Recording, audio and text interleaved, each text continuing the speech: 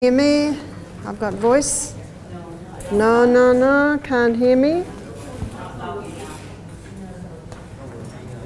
What happened to the laptop? It doesn't really catch your voice. We've lost the man. He's gone. The mic hear me is broken already. To fix it. He's gone. Thanks, that's good. Better call humans. Ask Mike. So testing, 1, 2, 3, got that? So the meeting tonight, I'm going to be talking about the mind. In fact, some writers claim that 9/10 of all diseases are in the mind. So how does disease happen in the mind? I read an interesting statement once. It said, many might be well if only they thought so. Many might be sick if only they thought so. In Australia, you might have heard of our dark-skinned people who were there first, so to speak, which is the Aboriginal people. Now, the Aboriginal culture had a practice that was called pointing of the bone. And if someone had done something worthy of death, the elders of the tribes would point the bone at this person, and within 24 hours they would be dead. Now, there was no magical properties in the bone. The person believed that they would die, and they did. Unfortunately, pointing of the bone is still happening. How often have I met people who've told me that they've been given 6 months to live and they live for 6 months? You know, sometimes medicine makes mistakes. That's why if ever a person's told they've got so long to live, and they tell that to me, the first thing I say is, have you rejected that? Have you rejected it? Proverbs 23 verse 7, I think we know it. It says, as a man thinketh in his heart, so is he. And most people don't realise that happiness is a choice. It's a choice. And we have no right not to be happy. You see, feelings are a very bad guide, because feelings go up and down like the wind. Is that right? I remember when I was living in the rainforest, we had no electricity. Things didn't happen quickly because my first husband was a drug addict and an alcoholic. And he'd put up a bit of a clothesline for me from tree to tree. And we'd had a lot of rain, and I was so happy to finally be able to get my washing on the line, and the rope broke, that's it. The rope broke, and all my washing fell in the mud. And I sat down and cried, and then I got up and fixed it. You see, things happen, and you might say, Barbara, that's really not a big deal. Well, when you've got a whole lot of children and you've had many days of rain, do you know it's important to grieve when something bad happens? And I allowed myself a few minutes grieving and then got up and did something about it. And when there's been a loss, grieving is important. Unfortunately, I have met people, it's 5 years later and they're still grieving. Now, if I sat under that tree and grieved for 5 years about my washing, and yes, you might say, Barbara, how can you compare washing falling in the mud compared to the loss of a loved one? Yes, the loss of a loved one certainly is major. But the fact is, we've all got to die. Is that right? And in most cases, and not in every case, the way we die is determined by the way we live. Obviously, there are accidents. Obviously, sometimes things happen that we have no say over. But my father passed a week and a half ago, and he'd been a vegetarian most of his life. He didn't drink and he didn't smoke. And I would say about 4 or 5 days before he died, I was talking on the phone to him, and we had a great conversation. How nice that the mind is still working right up until the day that we die. And so at his funeral, a few people talked, And then I stood up and said, I believe that we are all here today as a celebration, yeah? A celebration of quite an amazing life. My father was a pilot, he was an inventor. He spent his retiring years inventing attachments for bicycles and all sorts of things for disabled people. In fact, it wasn't until the funeral that a lot of us realised how much he had done. 50 bikes he had made attachments for. So, though my father has gone, I allowed myself a little bit of grieving, but I thought, my father has now passed, and he led a very good life, and what a wonderful thing to have made a difference to humanity. Isn't that what our life is all about? So the reason I'm talking about these things to you is because many are sick because of grief, anxiety, discontent, remorse, guilt and distrust. And in the little book Ministry of Healing, she says that grief, anxiety, discontent, remorse, guilt, distrust all tend to break down the life forces and invite decay and death into the body.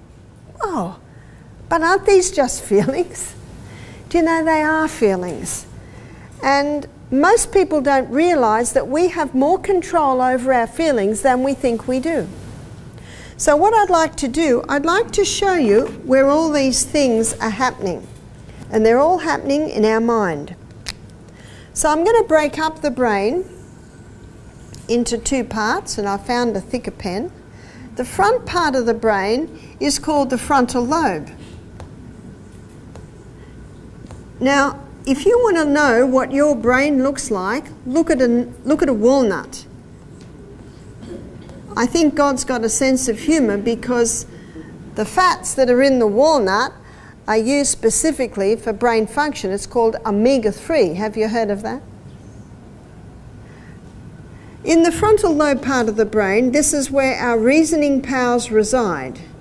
It's in the frontal lobe part of the brain where our intellect is. It's in the frontal lobe part of the brain where judgment takes place. And it's in the frontal lobe part of the brain where our will is. Our will is the decision part. And I read a little book called Steps to Christ. I've read it several times actually. And on page 57 it's got the best description of the will that I have ever read. The author says what we need to understand is the true force of the will. This is the governing power in the nature of man. It is the power of decision or of choice. And the power of choice God gave to man. It is theirs to exercise. You cannot change your heart. And you cannot of yourself give to God its affections, but you can choose to serve Him. You can give Him your will. He will then work in you both to will and to do of His good pleasure. Through the right action of the will, an entire change can be made in the life. You see, God is not in every man. You would never say God was in Hitler, Mugabe. No, no, no. God gave mankind choice. And it was God's desire that we choose to serve Him according to our reason, intellect and judgment.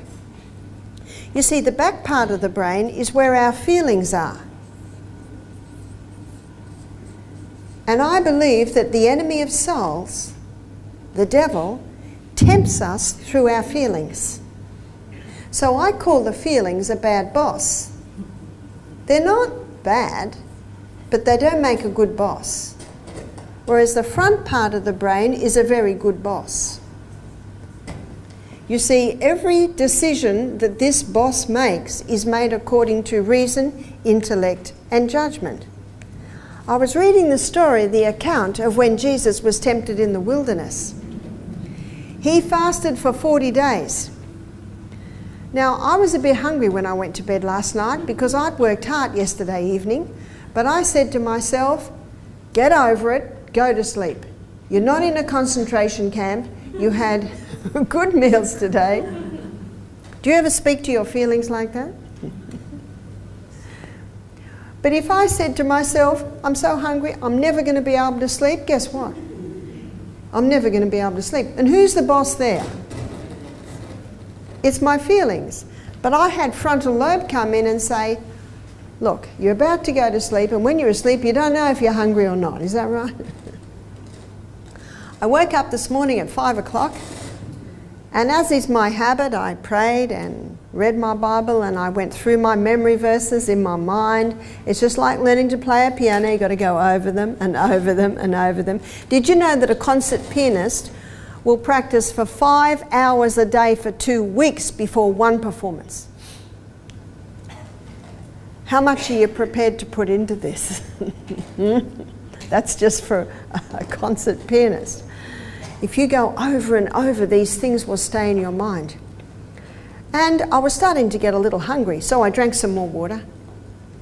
And then my walking partner came into my room about a little bit past 7. I was getting very hungry. And I said to Feelings, settle down, it'll come. And we went on a great walk. And my walking partner said, will we go a little further? I said, no, let's go back. We did probably a little more than half an hour. And I was so hot that I dived in the sea. Oh, that was wonderful. So when I come back, I'm not in any fit state to go and sit at a table to eat my breakfast. So I said to my walking partner, I'll be 3 minutes. So I ran upstairs and I had a quick shower. The whole time my feelings, my stomach saying, I want to eat. And I'm saying, settle down, it's coming. You see, this is the good boss. This is a very good boss. And when I sat to eat, I ate well and I very much enjoyed my meal. That's a very simple illustration of this dialogue that happens between the good boss and the bad boss. We're all familiar with it, aren't we? Now, the Bible talks about how Jesus appeals to us and how he knocks at our reason, intellect and judgment. And it's described in Revelation chapter 3, verse 20, where the Bible says, it's Jesus talking, he said, behold, I stand at the door and knock. And if any man hear my voice and open the door, he says, I will come in and sup with him and he with me. Beautiful illustration of the intimacy with which God wants to know us.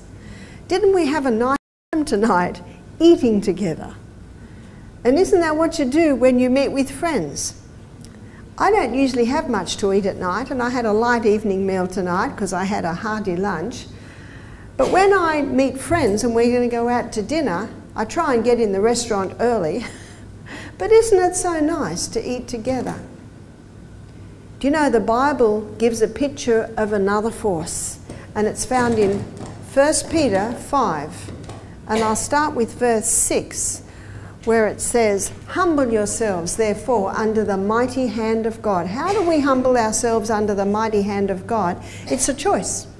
Humble yourselves, therefore, under the mighty hand of God, and he will exalt you in due season, casting all your care upon him, for he careth for you. Notice the next verse, 8. Be sober, be vigilant, knowing that your adversary, the devil, as a roaring lion, walketh about, seeing whom he can devour. Whom resist, steadfast in the faith, knowing that the same afflictions are accomplished in your brethren that are in the world. Now notice those two forces. The roaring lion, where does he tempt us? On our feelings. And then the gentle Saviour. He is such a gentleman. He will never force. He stands at the door and knocks and says, if any man hear my voice and open the door. How do we open the door? We open the door by our decision. I remember when I first met some young people who lived next door to me who were Christians. And I loved what they had. And I said, how do you get it? And they said, just ask Jesus to come into your heart. I said, oh. So when I was alone, I'd say, Jesus, come into my heart. Nothing would happen. And I thought, how do you get this? How do you know God? I couldn't understand it. And I read a book called Your Bible Anew, and it's by Arthur Arthur Maxwell. And it explains the Bible. It explains how it was written. It explains how so many authors and yet everything knits together because God wrote it. It talked about different doctrines. My mother had died 6 months ago and I thought she was floating around watching me. That's what I learnt as a Presbyterian in Sunday school. And then I read how when we die, we go to sleep. Oh, that is such a kind doctrine. My mother's not floating around watching me, getting upset when things go hard for me. Such a kind doctrine. Oh, I couldn't put this book down. And then it talked about the Sabbath as the seventh day. I always thought the Sabbath was Sunday. And then I counted the days on the calendar, the seventh day. It's Saturday. My eyes were opened. Can you see that through my reason, intellect and judgment, I was actually starting to open the door? I was discovering things that excited me. I found the truth. And I'm sure we know that verse that says the truth shall set you free. I got to the part of the book where it had an illustration of Jesus knocking on the door of our heart. I got down on my knees and I gave my whole life to God.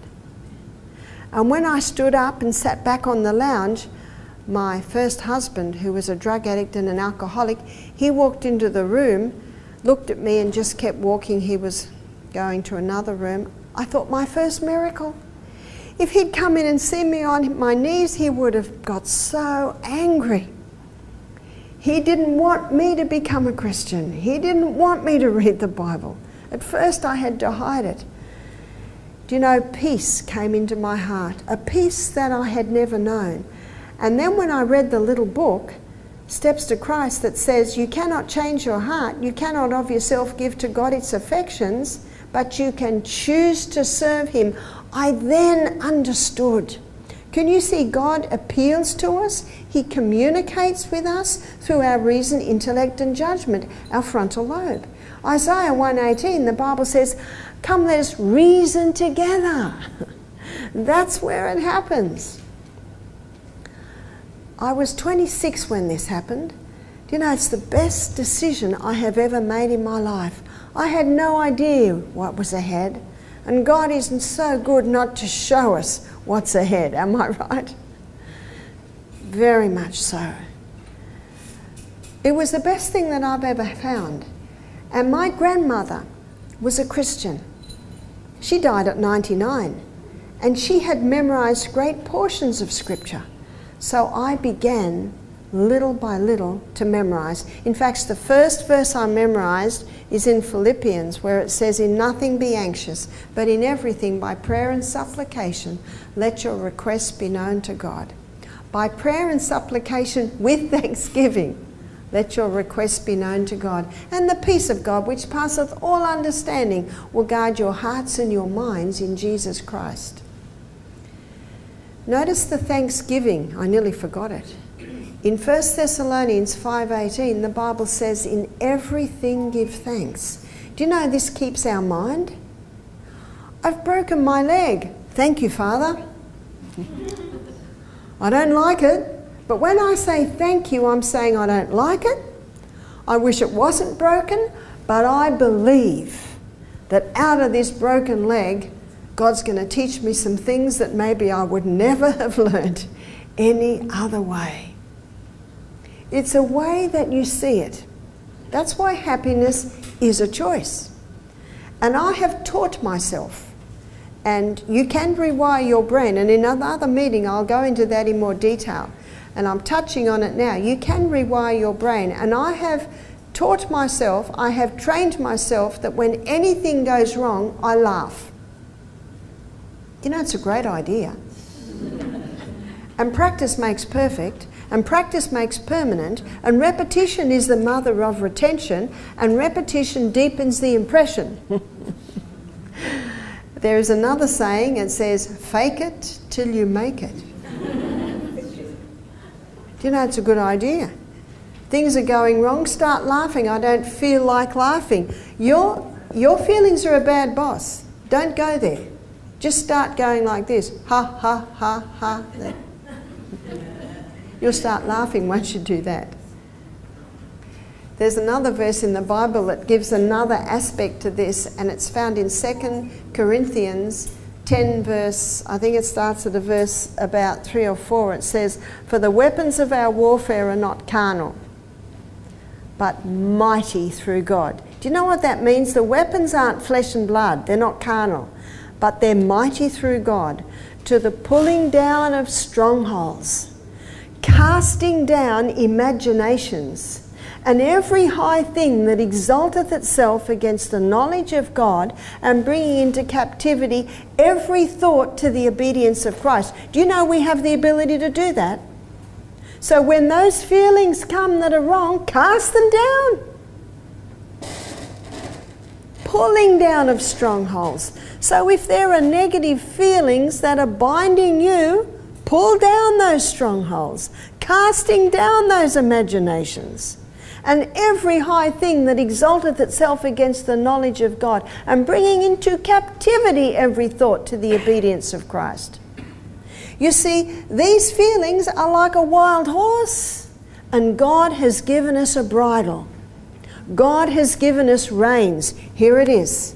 It's the frontal lobe. So when those feelings arise and you think they're not good, bind them up. Bring them into captivity through the power of Christ. When you give your frontal lobe to God, you have got a power that's beyond human, that'll give us the ability to hold that. You see, the devil tempts us here. And in James chapter 1 verse 13, the Bible says, "Let no man say when he is tempted, I'm tempted of God."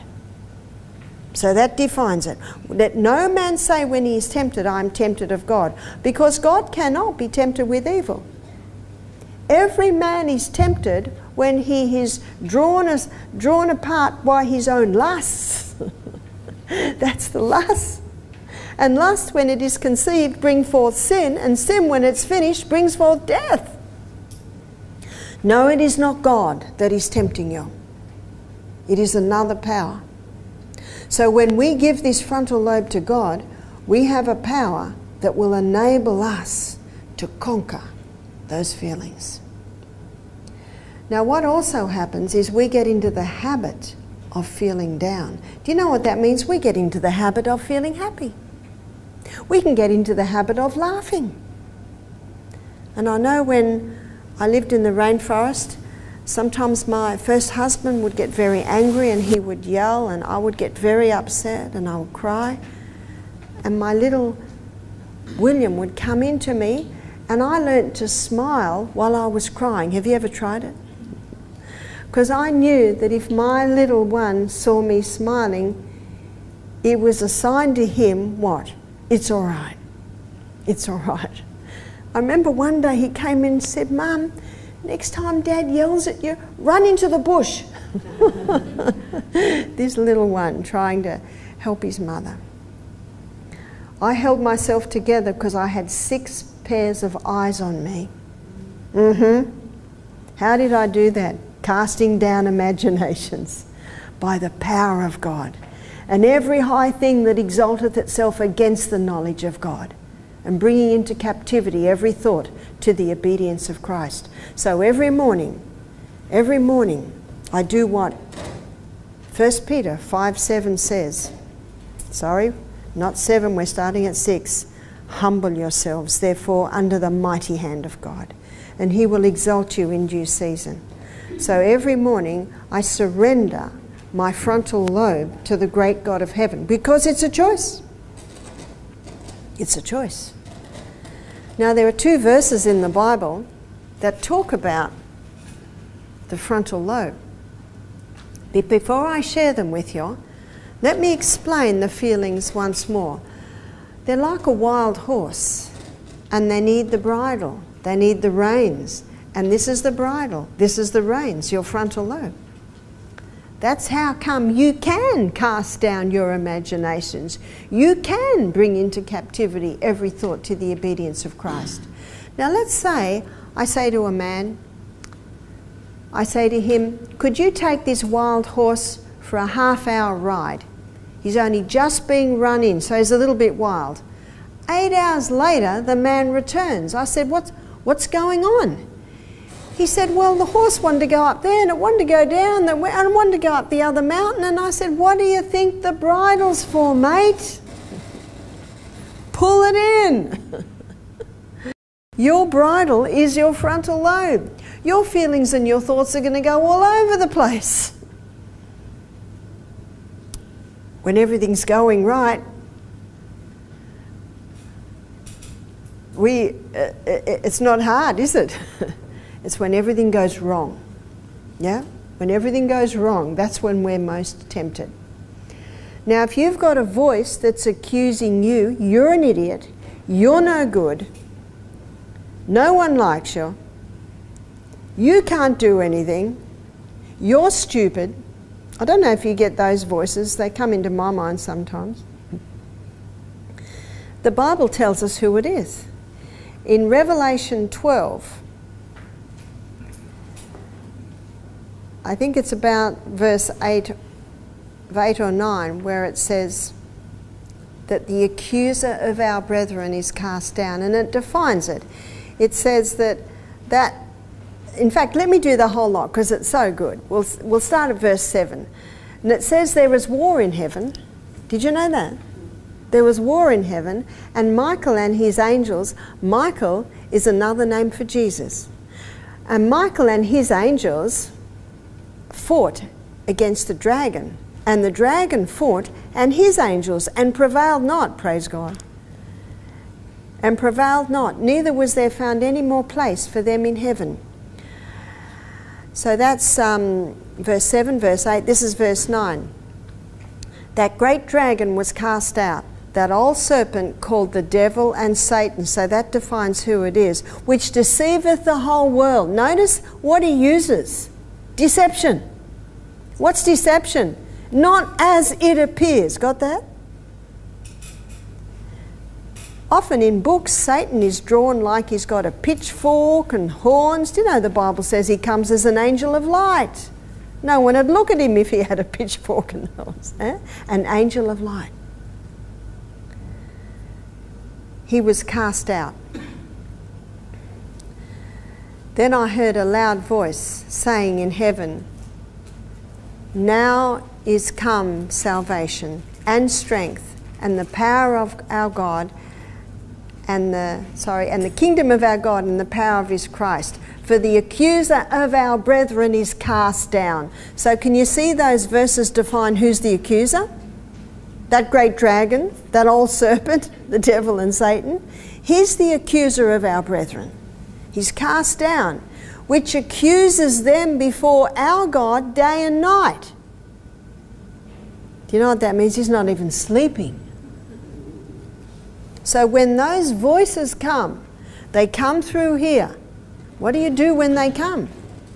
Do you listen to them? Do you believe them? No.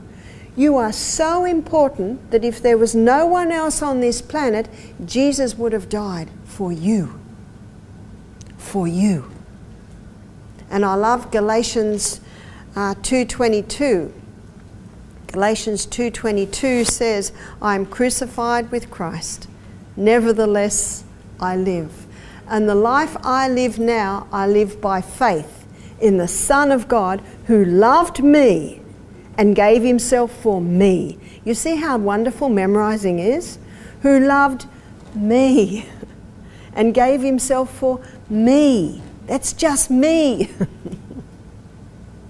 That's just you. That is the gentle Saviour. It's not hard to cast all your care upon him, is it? You see, he knows. He knows how many hairs are on our head. He knows the way that we take. Trust him. Give it all to him. When I understood that, it allowed me to surrender all to God. It's so important to do that because once you do that, you've got that power. So let me give you the verses now. They're in the Psalms that talk about this bridle, these reins. One is found in Psalm 16, verse 7.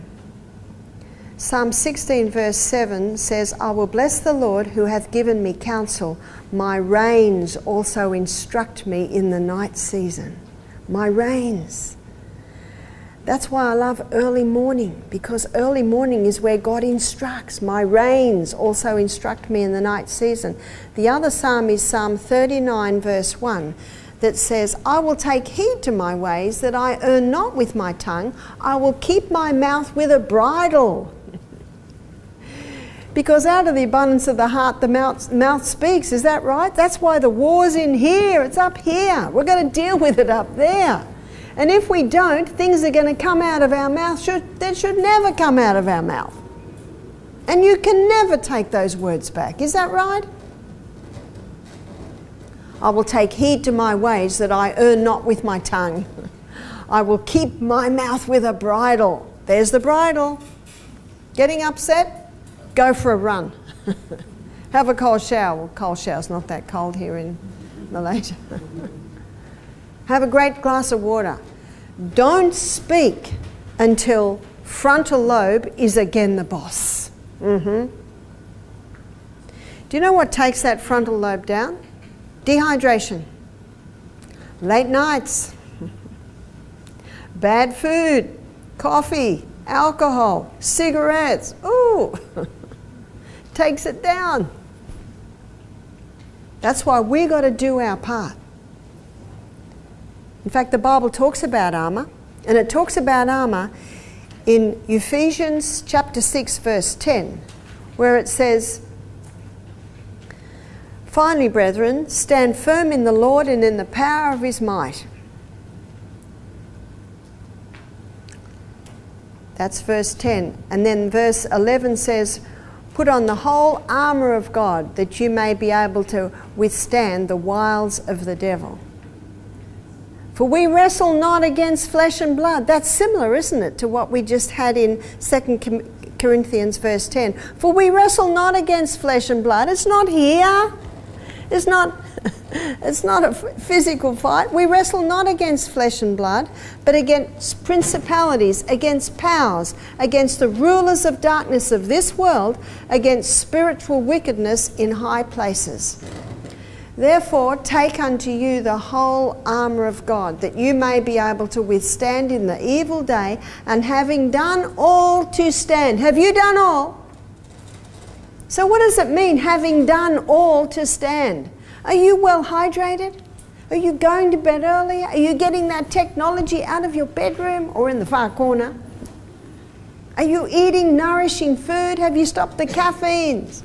Have you stopped the refined sugars, the alcohols, the cigarettes? Having done all. Having done all. We've got to do our part. God gave us the mind. God gave us the reasoning. God gave us the body. We have a part to play. It is not by accident that each one of us are here right now. But we had a part to play in getting here. Is that right? Have you done all? Having done all to stand. Having your loins girt about with truth. And having on the breastplate of righteousness. Truth's a mighty thing, isn't it? And that's what I am giving to you, is truth. Because there's a deceiver out there.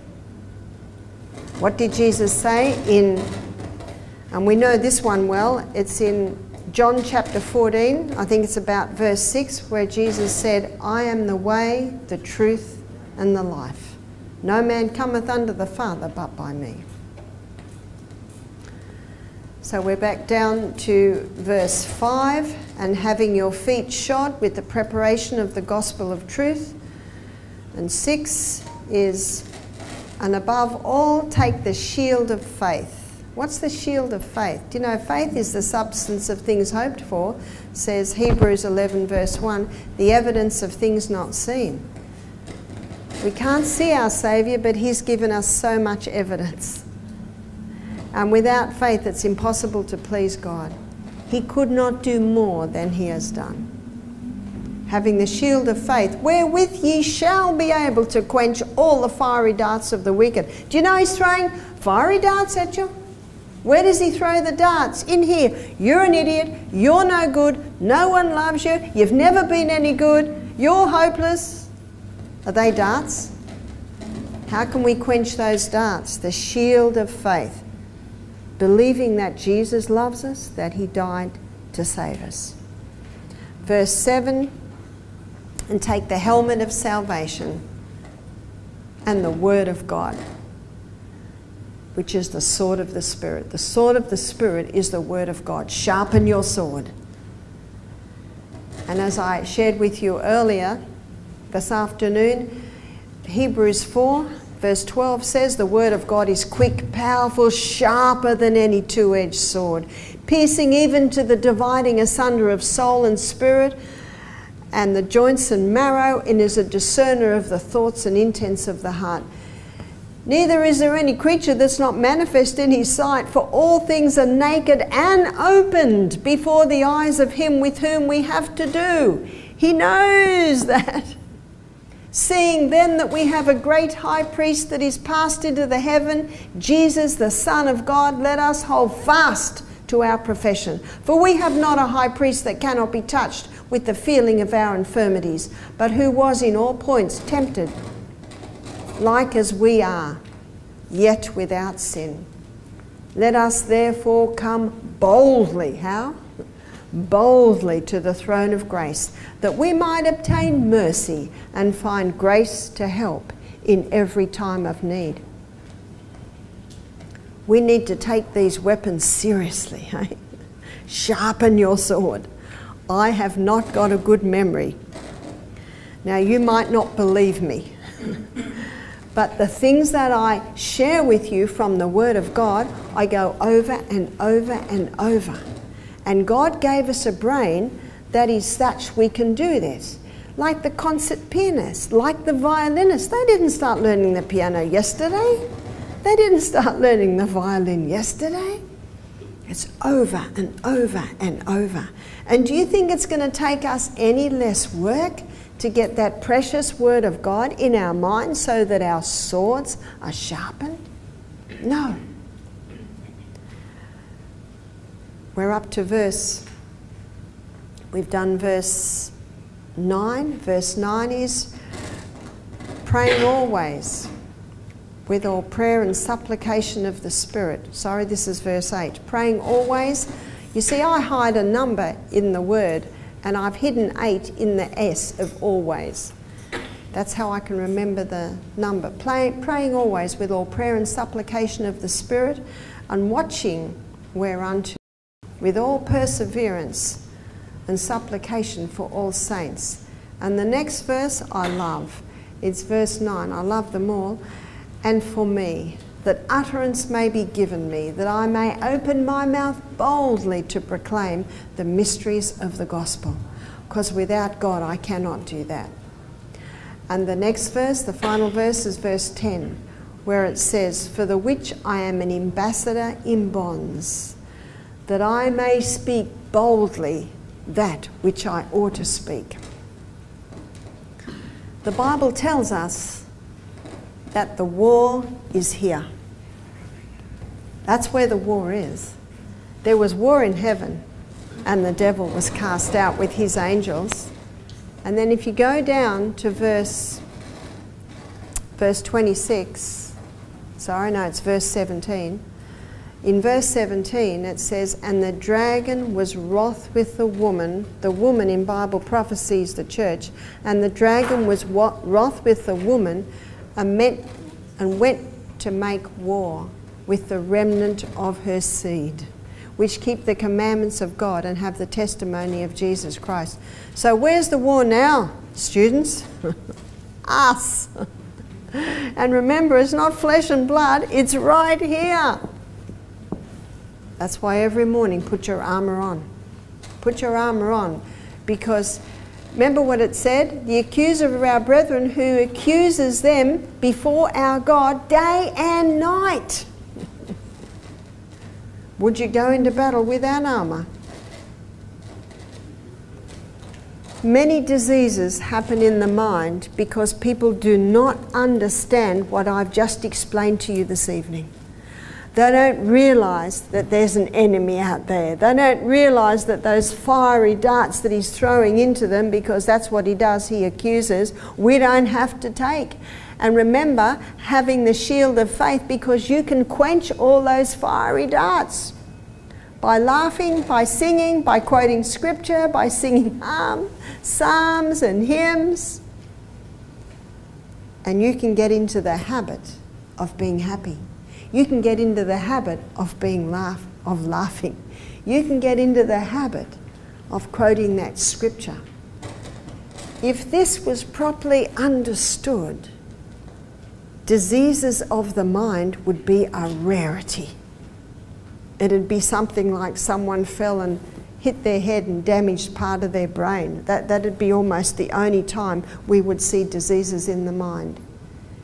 Did you know that the pharmaceutical company markets madness? They have created the madness industry. And did you know that antidepressants cause depression? Did you know that the side effects from these drugs are actually intensifying? They might appear to alleviate symptoms, but they do not heal. Drugs never heal. If someone is on antidepressants or some mind-altering legal drugs, they cannot just stop them. First of all, they must implement the 8 laws of health, get their mind hydrated, well nourished, well exercised, well slept, limit technology time, totally eliminate any violence, games and videos that are going in. They must take their steps and then read the Bible. Surrender the frontal lobe to God, and then little by little they can ease off those antidepressants. And when they feel a panic attack coming, they laugh, have a big drink of water and run around the house 3 times, and that panic attack will pass. The proverb says, as a man thinketh in his heart is he. If a panic attack comes and a person thinks, oh no, here comes my panic attack, there it goes. And if someone feels a panic attack coming on, throws their head back, laughs out loud, gets a great big drink of water, runs around the house, can't run, gets on the exercise bike, can't exercise bike, get on the rebounder, can't rebounder, have a cold shower. Can you see that? All of those physical things will just help that person to get over the tip of that panic attack. And then little by little, if they do that with every panic attack, they can rewire their brain so that they no longer can get a panic attack. It sounds too simple, doesn't it? Try it. It is not simple at all. Especially when you're in the habit of reacting a certain way. You know the old saying that says, you can't teach an old dog new tricks? Well, they're proving that to be totally wrong. Our brain can be rewired right up until the day we die. God is able. He is able to do mighty things through those that humble themselves under the mighty hand of God, because then they will be exalted in due season. Just before we close, are there any questions? We have 5 minutes.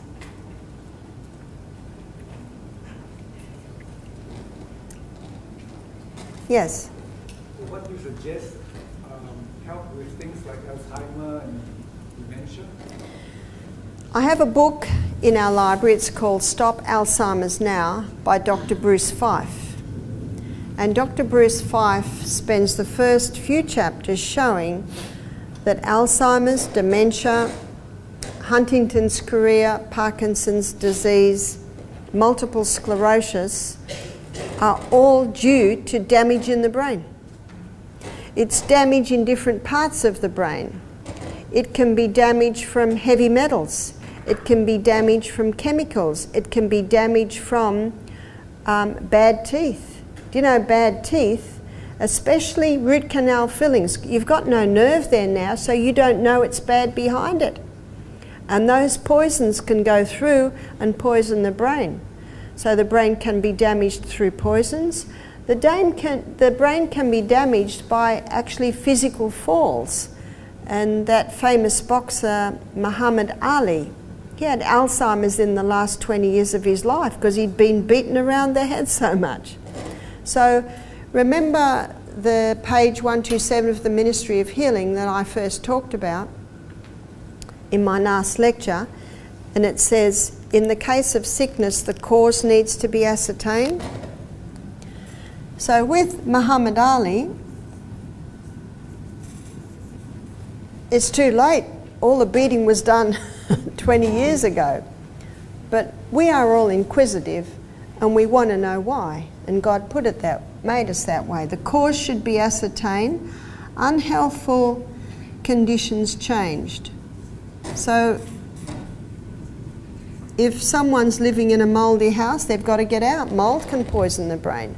If they've got exposure to chemicals still, if they've got bad teeth, all of that has to be assessed. And then wrong habits corrected. So the person's got to stop smoking, stop drinking coffee, stop drinking alcohol, stop their sugar addiction, start getting good habits like drinking water, going to bed early. And then the last ones is nature is to be assisted in her efforts to expel impurities and re-establish right conditions back in the body. There is an oil that God made that can heal brain cells, and it's called the coconut. And in his book, Depression Away, Stop Alzheimer's Now, he shows how when we take the coconut oil, the liver converts the medium-chain fatty acids in the coconut oil to ketones. And ketones are neurohealers. Ketones are neuroprotectors. What's neuro? That's brain cell. Neuroprotectors. In his book, Stop Alzheimer's Now, he has stories about people who have turned Alzheimer's around. In fact, it's the best formula that I have ever come across, and it's one sentence. In case of sickness, the cause should be ascertained, unhealthful conditions changed, wrong habits corrected, then nature is to be assisted. Now, depending on the different ailments, and you'll see this as we go through these lectures, different things would help. I don't take coconut oil every meal, but if I had any trace of Alzheimer's or any signs, I would. You start with a teaspoon 3 times a day and you build up to a tablespoon 3 times a day of coconut oil. And guess what? People who are eating that diet don't have heart attacks or strokes, because fat doesn't cause heart attacks and strokes. And we're going to be doing a lecture on heart where I'll show you that in detail. Must it be the oil or the fresh? It must be the oil. You must have that concentrated. It's very, very high in medium chain fatty acids, and that's the fatty acid that the liver converts to ketones. And they're neurohealers. It's called the ketogenic diet. Have you heard of the ketogenic diet? It was basically discovered in about the 1921 by a group of doctors, and they were healing epilepsy with the ketogenic diet. Now, the ketogenic diet traditionally has been high meat, high dairy, but you can do it by dropping carbohydrates down and having legumes every meal, lots of vegetables, and supplementing with the coconut oil. Yes? How much coconut oil? Start with a teaspoon 3 times a day and build up to a tablespoon 3 times a day. Will that help a person to put on weight then? Will that help a person put on weight? If a person can't put on weight, it's more a gut problem. Yeah? Store the coconut oil because our weather here is very hot. So when it is outside, it's actually liquid. But when we put it in the fridge, it's actually kind of like a little like margarine. It doesn't matter what you do with it, So it's fine. because it has no double bonds on it. And in the molecular structure, if there's double bonds, it's susceptible to light and heat. Well, the coconut doesn't, so it doesn't matter what you do with it. You can have it in the cupboard for 10 years and it will not deteriorate. It's an amazing oil. So let's have a break. I'll close with a prayer. Father in heaven, we thank you so much again for this amazing body. And we thank you for coming close and teaching us tonight. In the name of Jesus, amen.